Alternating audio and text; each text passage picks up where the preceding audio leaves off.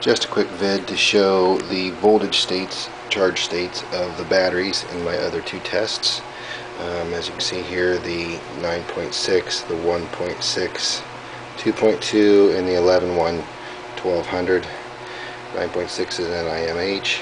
These two are 7.4 20C lipos, and this is an 11.1 20C lipo.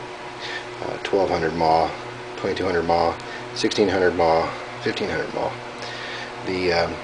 Just got done filming the R2 rate of fire and trigger response videos. The nimh, as I mentioned, is at 10.25 volts, so roughly a full charge. It's been charged about a week ago.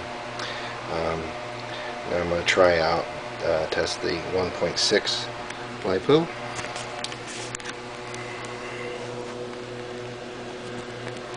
There you can see the 1.6 is hooked up, and that is at 7.5 volts roughly, or about half if it's a discharge state, so that that's what you store lipos at, is roughly half charge, or 3.7 volts per cell. The 2200,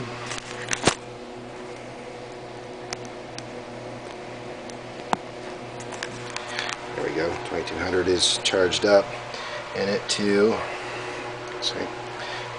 is at 7.57 volts roughly.